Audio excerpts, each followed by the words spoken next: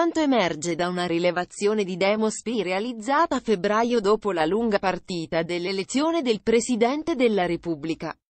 Chi ha fatto peggio nella partita per il Quirinale? C'è un podio di 3 vincitori. Matteo Salvini, leader del Carroccio, detiene il primato assoluto con il 31% di preferenze.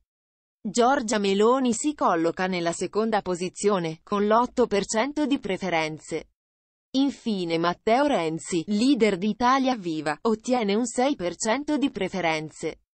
Il 12% degli intervistati indica tutti i leader con uguale disapprovazione. Chi si è comportato meglio?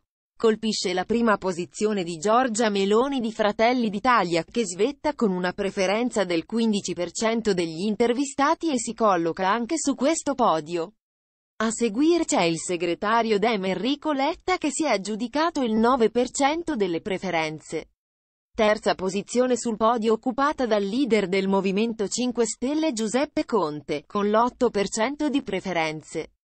Il 19% degli intervistati non indica nessun vincitore tra i leader politici nella battaglia per il Quirinale.